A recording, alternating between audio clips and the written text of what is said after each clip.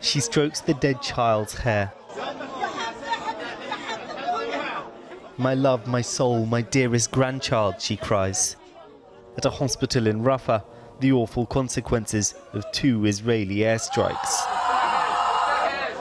No words can bring any comfort to Ahmed.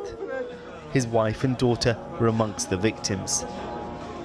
He cradles the body of 5-year-old Ala. I don't want to say anything to the world or to anyone because this is an unjust world. It's deprived of all human values and morals. It only understands the language of power. Rafah, on Gaza's southernmost edge, is where so many fled seeking safety. Around half the entire population lives here, and despite international opposition, Israel is threatening to launch a major operation on the city. Necessary, it says, in the fight against Hamas. Further violence too in the occupied West Bank today. A huge Israeli raid on the Nur Shams refugee camp continues. Bulldozers destroying swathes of the area. Israel says 10 militants have been killed, others detained. Palestinians say the dead include a 16-year-old schoolboy. Close to the city of Nablus, Israeli settlers attacked Palestinian villagers.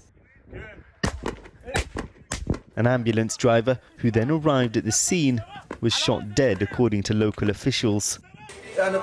"We went to help the injured people," says this paramedic, "and the settlers shot the ambulance." Behind him, grief and panic. Elsewhere in the region, a blast overnight at an Iraqi military base, host to fighters backed by Iran. It follows an Israeli strike on an airbase near the Iranian city of Isfahan yesterday.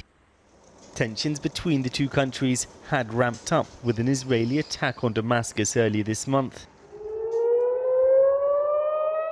Then a massive Iranian missile barrage last week. They now look to be de-escalating. If Israel retaliates and comes up with a new adventurism, then we will respond. But if not, then we're done. We are concluded. But in Gaza, the suffering continues. On average, a child here has been killed or injured every 10 minutes since the conflict began.